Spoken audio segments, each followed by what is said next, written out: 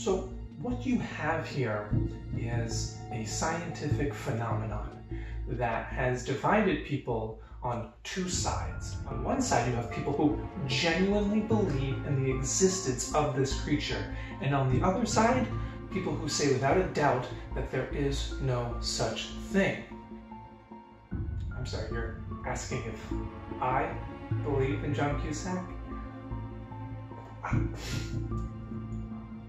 Well, there's just simply no evidence that he exists. And there's a lot of folks who will tell you that John Cusack ain't real.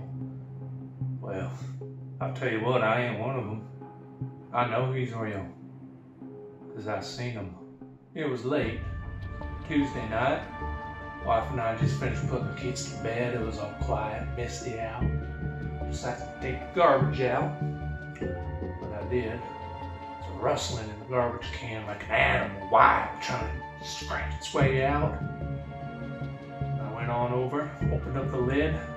I looked inside. There he was, John Cusack. My experience with John Cusack was of a sexual nature. I was 8 martinis in, and I had even had a metformin for my blood sugar. A gentleman at the bar approaches me and says, "Hi, I'm John Cusack.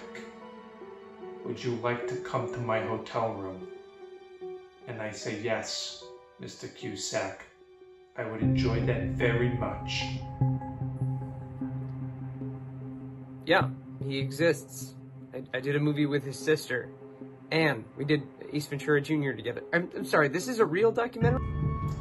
People say that I'm crazy, it's just conspiracy theories. But you know, there's plenty of conspiracy theories that wound up coming true. Dead Baby Project, government surveillance, Frankie Nunez.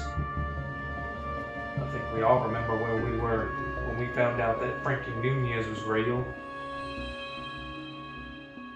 It is the official opinion of the federal government that there never is, was, nor will there ever be a John Cusack.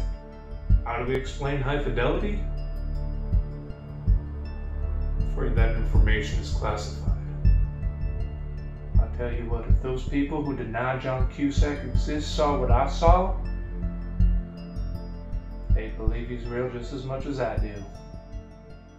Some theories are easier to dispel than others, of course. There's, of course, this fantastical notion that there was this film based on a Stephen King novella that he was in, and half the people who saw it at the theater said they saw one ending, while the people who purchased it on DVD said that they got an entirely different ending. That's just not something that happens in reality, and yet people still believe it.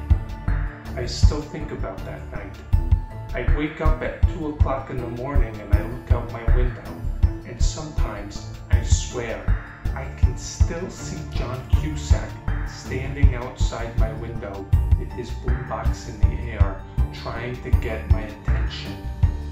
One night, I'm going to walk out and I'm going to say, "Hey, Mr. Cusack, would you like to come up to my bedroom so that you can meet your son?" I figure one of these days someone will catch him. I just feel bad for the poor son of a bitch who's got to bring him in, because if what they say about John Cusack is true, it ain't gonna be easy.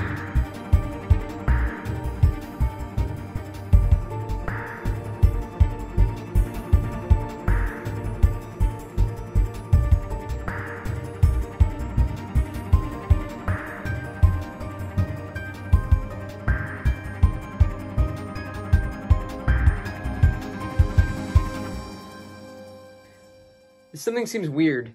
This doesn't seem like a thing.